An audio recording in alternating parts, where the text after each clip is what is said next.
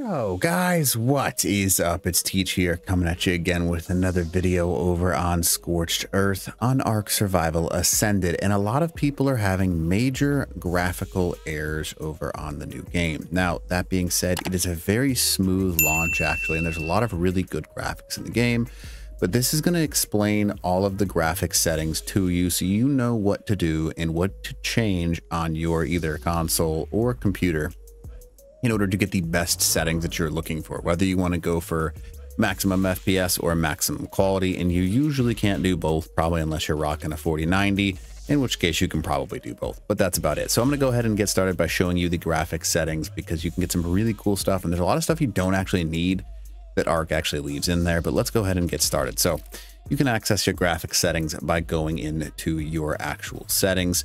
I'm not going to go into any of the commands that you can run, because I'm just going to show you the actual input of what happens when you change your video and graphic settings.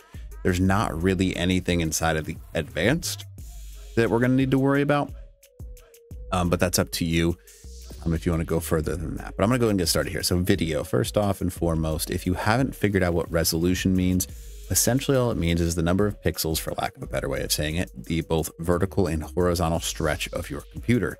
The more pixels you have on your screen, the higher these numbers are, the more difficult it is for your game to run. You probably want to match it to what your screen is. So if you want to have a 1920 by 1080 screen, most people have right around that. You click on that and let it be. Now, if you're really struggling, you can go down to the lower settings, and that's not a major problem, because the lower the settings, the more easy it is on your computer to run it. It's just going to look not as pretty. But I would try and find the native resolution of your display and use that. Now, there are two things you can do: windowed full screen and full screen. I highly recommend windowed full screen, but that's me, personal opinion, because I like to be able to escape and not have it close everything out of my screen. And then you can click a max frame rate if you're struggling, because how computers actually work, and consoles as well, is they are going to constantly try and give you as much as possible. So if you don't care about how, like, let's say your computer screen is only capable of giving you 60 hertz or 60 frames per second, then cap it out at 60, because you don't really need more than that.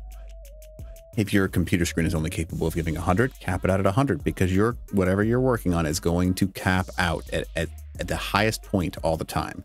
So even though I might only be able to get 100 hertz on my screen, my graphics card is going to try and produce 200, 300, 400, 500, however high it can reach. So if you cap it, it's going to make it quite a bit easier on your actual graphics card. So you can definitely do that. Now, when it comes to your resolution, now it depends on what you want to do. Now, some people have major problems with this, so just be aware of that. I don't have an issue. I have an NVIDIA graphics card, so I have the settings to go into this, the NVIDIA DLSS. Now, you can go, if you're looking for performance, crank that to ultra performance, and if you want quality, you can turn it on. Some people's graphics card, if they're a little lower on the NVIDIA scale, you might want to turn this off, because it does cause a little bit more strain on your actual graphics card. And then the reflex low latency, again, another one of those things that you can turn on or off, but if you have an older graphics card, I would probably leave that turned off. Now, here's the settings that actually matter. So on the left-hand side, notice mine is custom. There is a reason for that, because there's a few things in this little area that we're going to actually change and kind of talk about. So in the actual advanced graphics, what that is going to mean essentially is anything that's like an additional graphic. You might think of it like explosions or anything in general. So what do you want your overall graphics to look like? My answer is, because I have a good graphics card, is epic. Now, people with medium graphics cards, stick to medium. And if you have an older graphics card, go to low. Also, just for those people that want maximum FPS for like PvP purposes, set everything to low. Everything. All of it. Set it all to low. Because the more lower you set it, the more frames you're going to get. It's just going to look uglier, but you're going to get more frames. That's the goal. Now, view distance. This is the distance that you can view into the actual, from your character to the maximum distance away. The higher you set your view distance, the harder it is on your graphics card, because you're essentially loading everything in from maximum range. So just be aware of that. I set it to epic. PvP players, this is the one thing you want to bump up just a little bit, because you want to be able to see things further out. But here, mine is on high, but epic is also a really good setting. Now, textures. Textures is like when you're looking at an object, what it looks like. Is it pretty? Is it not pretty? So on and so forth. It could be a cactus that you're looking at or a creature. Higher settings are going to be more strenuous on your computer, but they're going to be prettier. So same concept, right? Post-processing, I'm not going to go into describing this, but basically it's very strenuous on your computer to run this as a high setting. So if you do not have a higher end graphics card, kick this down to like a medium or low, and you're probably not going to notice much of a difference. Now, high shadows. Now, general shadows, this is personal preference. How much do you really care about the shadows on the ground? Probably not all that much, because you're probably not tracking that, right? A medium or a high is just about everything. It'll make a massive difference if you drop this down. For some reason, graphics and shadows have always had major problems. So setting this on a lower scale will help you out a ton. If you're struggling with getting more frames, set it to like low medium. If you want some still pretty, I don't even go to epic on this one. I leave mine on high, just so you're aware. Now, global illumination quality. This is another one that's kind of interesting. It's the basic light that exists, right? The higher you set this, the more difficult it is for your graphics card to run the game. But on a epic setting, it does look really pretty, but realistically speaking, you probably don't need higher than like a medium or a high, but I set mine as a 3090 Ti on epic. Now, effects qualities. This is another one of those ones that how much do you care about it, right? When something goes boom, or when something goes off, or something's changing and things are like actually moving around in the world, how much quality do you want in that? Epic is going to be very strenuous on your graphics card. However, is it really all that important, or a major difference between high and epic? No, not really. It's very minimal. So you can go higher on the scale. And if your graphics card is struggling, go to more like a low or a medium on this one. Now, foliage. This is the easy. How much do you care about how pretty the foliage is? If you care about a really pretty picture, set it to epic.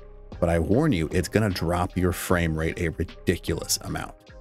Foliage, because it covers the entire ground, the higher this is, the more difficult it is to run in your game. But it will look so much better. I will tell you that much. For people playing PvE, set this as high as you can. That's my recommendation. Now, this right-hand side, notice how my numbers are changed just a wee bit. And then there's a couple of settings that I'll explain about you. First off, turn off motion blur. It's awful. Makes me sick. Awful. You will immediately gain probably 20 to 30 frames just by leaving motion blur off, because you're essentially what's happening when you leave it on, your graphics card is trying to make it feel like in real life when you try and look quickly somewhere and everything kind of blurs until you focus in. Your computer's trying to do that. It's actually easier for it to just keep everything in place and not have to blur all that stuff. So it's going to save you graphics, and it makes you not want to throw up when you're looking. Now, also, light bloom and light shafts. Yes, they can kind of look pretty, but they are very detrimental to the frames that you're getting. Even people that are playing for like the beauty of the game, I would recommend leaving these off, because a lot of times the light bloom and light shafts are just going to get in your way, and it's going to suck, and you're not going to enjoy it. So definitely leave both of those settings off. Low light enhancement, I leave that off. You can turn it on. Again, it's like it sounds, low light enhancement. You want to be able to see when things are lower light, or do you not want to be able to see? If you leave it on, it will cost you a little bit, but just be aware of the fact that it will help in darker zones. Now, this one is an easy one, because how much do you really care if you enable the actions of moving the bushes and moving the water you're in? If you care, if you're more of a PvP player, you don't care. If you're a PvE player, this is a really cool concept, but it is very draining on the PC to add those additional steps and decals and all those kinds of things in. So you can leave it on. If your computer is being drained, lower some of these numbers, because what it's going to do, the foliage interaction distance, how far away do you want to interact with it? Set that number if you're having troubles, like around 1 to 2. 2 is more than enough. Foliage interaction distance limit, setting that at 4 is very high. You can easily drop this down to 2 without much of a problem. And then foliage interaction quantity limit. Now this is the amount that's going on. Setting that, like all three of these being at 2 is more than enough. So don't even, no, like that's more than enough. If you want to set it to like 1, 1.5, that's also just fine for a little bit of pretty, right? Now, these things minor in the cost of your frames, but they'd still cost you frames. the footstep particles, essentially all that's going to do is when you step inside of something or move on something, it's kind of like puff up a little bit and then leave that imprint. It does look pretty, but is it necessary? No. Save a couple of frames. I have it turned on because I like how it looks for videos. Enable footstep decals, same concept, right? When you imprint into the ground, you get to see that impression, so on and so forth. Are you really going to notice it? Probably not. So you can turn that off. Don't even leave this off. Disable HLOD, leave that off. GUI 3D widget quality. Again, GUI is graphical user interface, three-dimensional widget quality. This does not need to be good, but it's up to you. Having it at 0.5 is more than enough, and it saves everything that you need to, right? So I have mine more set to a kind of pretty looking overall graphics, not a this is not what I would set for PvP. If I was doing PvP, I would drop all of these to almost 0. I would have view distance on Epic and turn all of this off. But the consequence is you get a really pretty looking game like you see in front of me right here. Now you can type in, if you're curious, show FPS, and you can do show FPS and it'll pull it up. Wow, show FPS. No, why am I spelling it wrong? Show FPS. I'm spelling it wrong, whatever. But anyways, you get the point. You can type in FPS, stat FPS, that's what it was. It's not going to show you right now, but it's crazy. But you can, it's in the right middle side of my screen. You can see those are my frames per second that I'm generating. On maximum settings, I'm sitting about 50 frames per second, which isn't bad. The human eye cannot see technically, and people are like, oh, I can. Really not able to process much more than 30 to 60 frames per second.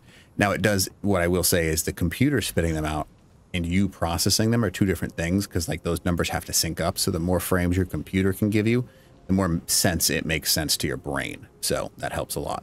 If you want to play this game successfully, 30 to 40 is, you want to definitely constantly be above 30 to 40. As long as you're above those two numbers, you are pretty set. You're not going to notice a major difference. And that's kind of what we're looking for. So anyways, hopefully this helps you out. Hopefully this kind of explains what graphics are and how you should think about changing them. And if you want to see anything else or have any questions, leave some comments below. But other than that, if you don't mind, smack that like button. Leave a comment below for those questions, and then consider subbing to the channel. All right, Teach.